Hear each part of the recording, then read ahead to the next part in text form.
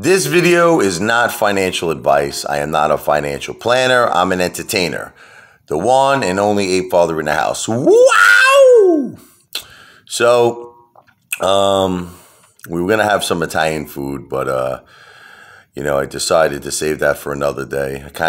I'm in the mood for a steak. So I'm going to go get some steak now. But let's put that aside for a second. The ape father has been getting very, very pissed off. And I'm going to tell you the reason why. Okay. How could I'm trying to think of a way to explain this. You ever see the movie, It, Pennywise, and it had three doors. Like one door said scary. The other door said whatever, not so scary. And the other door said very extremely scary. Okay. It's kind of like, that's what's happening with AMC. And I'm going to explain to you the analogy. It's like, every door that we're picking, it's either scary, very scary, or not so scary, okay? So here's a very scary door. The very scary door is how we're continuously buying and we're continuously holding this, and the stock keeps going down. So we have earnings that are tenfold, and the stock keeps going down. So that's the very scary door, and that seems to be the door that like every ape, I would say out of 7 million apes, probably 80, 90% of apes are going into, okay? Then maybe, so that's the very scary door. Then the scary door is all the clickbait videos, all the false predictions from all these AMC YouTubers that are discouraging apes every single day. I just saw it. I just saw, all of these people. It's the same people. It's the same, it's Stock Daily, whatever. It's Stock Trade Daily, Finance News, all these people. The squeeze is imminent. It's coming. It's happening tomorrow. Okay. So that's the scary door, because what's happening is that apes are getting extremely discouraged. And I don't know how much, listen, I'm in this for life. I'll be honest with you. I made this my life mission that I'm not kidding you. I don't care how long it takes. I am in AMC for life until the shorts are covered. That's it. Listen, I have a family. I have a house. I'm already blessed. I'm sure you're blessed too. You probably have a beautiful family. You have a home. You know what? So you have the essentials of survival, right? Okay, so it costs you nothing to hold. But the thing is, a lot of apes are getting very discouraged and they're ready to quit. I'm not saying you, but and it's because of all of the clickbait videos and all the false predictions and all the false hope. So that's the scary door. Now, the one door that nobody seems to be going through is the not so scary door. No one's going through that door. Now let's talk about what that door is.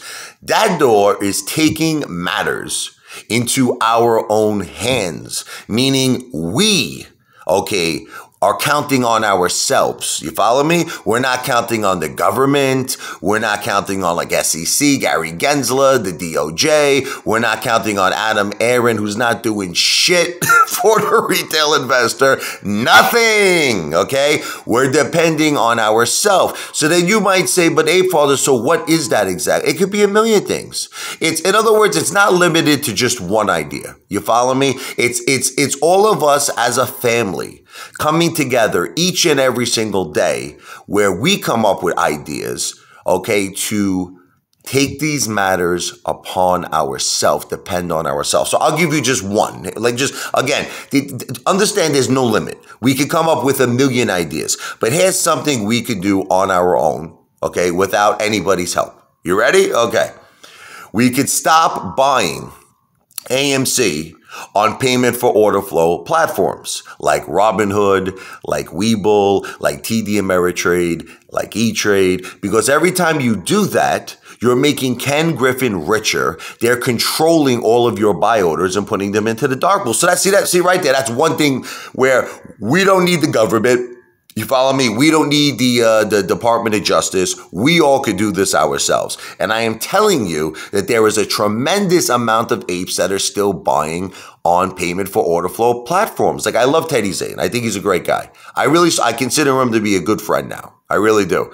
I hope that doesn't change, okay? Because I really, really respect him. He's got great content. He's a very serious bodybuilder. I mean, that guy's training like a champion, man. And he's running 2 businesses. He saves lobsters. The guy's a good guy, right? But why? Here's the thing, Teddy. Why are you on Robinhood? Why? Remember that day when he said, I'm buying $60,000 worth of AMC on Robinhood?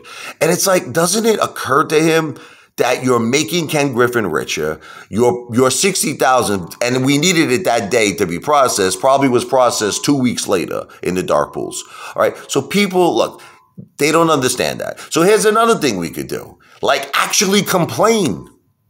Like, honestly, I don't think enough apes are putting heat, okay, on Adam Aaron and Gary Gensler. I have to tell you, you want my honest opinion, I don't think it's happening. Like, every single AMC ape should be up Adam Aaron's butt to do a share recount. Like, I mean, I'm talking about pressure so severe that, like, he'll be shaking in his boots. Everyone should be on Twitter every day. Adam, do a share recount. Do a share recount. Do a share recount. Calling up AMC corporate, leaving voice messages on his voicemail. Anything, emailing him, like just driving him absolutely crazy. Same thing with Gary Gensler. You know, be like Gary Gensler. Every ape should be like Gary Gensler. Guess what? Okay, according to our CEO, Adam Aaron, we own 90% of the float, right? Okay. I just bought 100 shares today. Okay. How is that possible?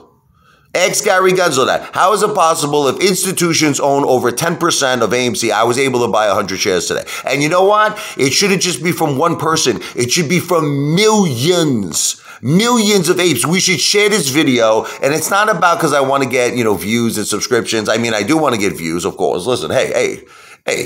I'm not a communist, right? We live in listen, Lou's making $40,000 this month. I don't mind making a little YouTube money. I'm down $150,000 on AMC. So is it okay with all of you if I can make my lousy $600 on YouTube this month? Is it okay with you? All right, everyone breaks my balls. They break my balls. You're making money on YouTube. So what? I'm down $150,000. I'm in this. I'm holding for you.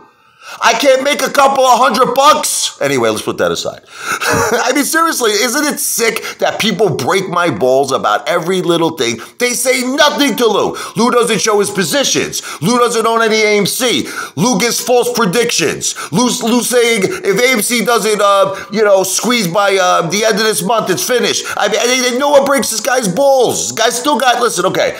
They're like, all right, well, people are unsubscribing. Not enough.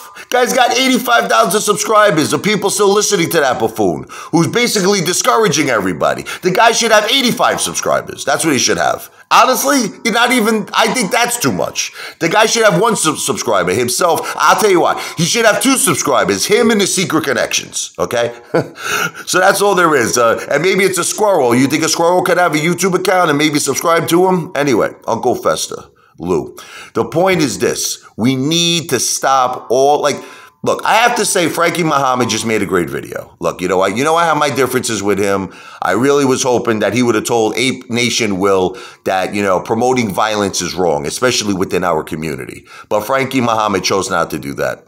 Okay, I have my differences with him, but I will give credit where credit's due. He just made a great video. He made a great video saying you have to choose sides, okay? So it's either you're with the apes, you're with the retail investors, or you're with the hedge funds. And I think he was referring to, he didn't want to say his name, but I'll say it for you, Frankie. He was referring to Uncle Fester. He was referring to Lou, because Lou seems to be defending the hedge funds right now.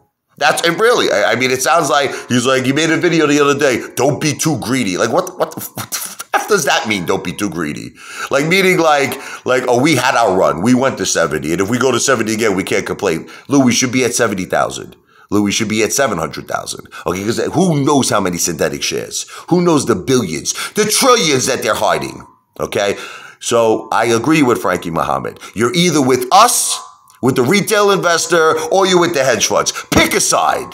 But you see, the thing is, we got to keep doing things on our own. See, I don't think the Eighth Father is under the opinion we are not doing enough. We're putting too much dependence, you understand, on the government doing their job. We're putting too much dependence that these hedge funds are going to cover. And we have no idea if or when or anytime. We don't know if they're going to cover. This could be years. Okay, we're putting too much dependence on hedge funds and government.